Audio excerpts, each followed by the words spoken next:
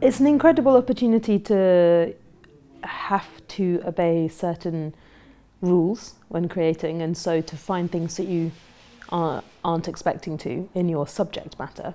I really enjoy not approaching the subject matter until almost the end of the day.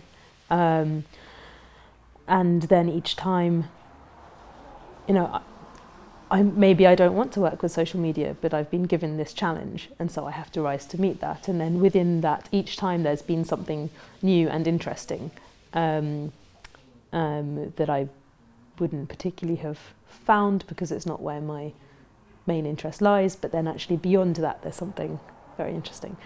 So it's that thing of finding freedom in restriction.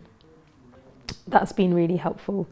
The subject matter we're working with has, I think, some personal weight for us. So having to create very fast with it gives us almost a sense of ease and irreverence with it that maybe when we're outside this process, it's harder to achieve.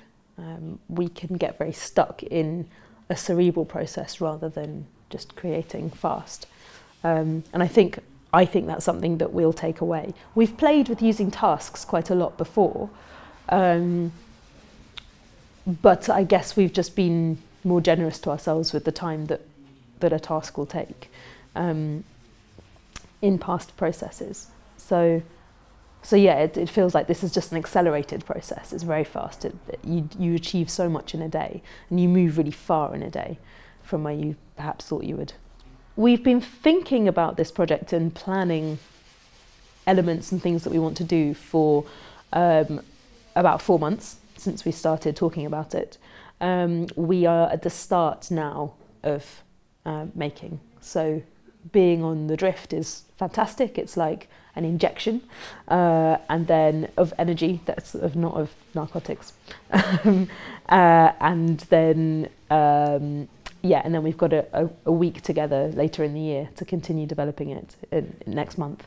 So it's subject matter we've been thinking about since the summer, and then we started developing it properly about 4 months ago.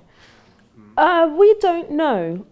Initially we thought it would be an immersive theatre piece, so something that definitely had 2 characters in it and a narrative, even though that narrative might be circular or like a spiral rather than linear. We've worked in the past a lot with audio installations and physical installations and site-specific stuff. So I think we're open to that being a part of it. And then being here and seeing the way that alternative reality apps or closed-circuit television allow the possibility of bringing other spaces into a smaller space is quite exciting. We worked last week inside the shipping container with sound, and that was really exciting. So I think, yeah, there's something in that. I really like making a game. It's really inventive and playful, and can go a long way. In the past, I've done some work with layering a game underneath naturalistic work.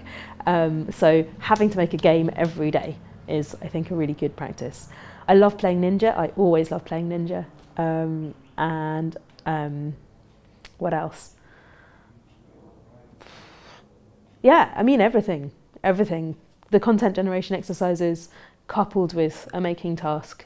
I just think the day is really well structured. It's fantastic. I think sharing a meal together is actually genuinely a really important aspect.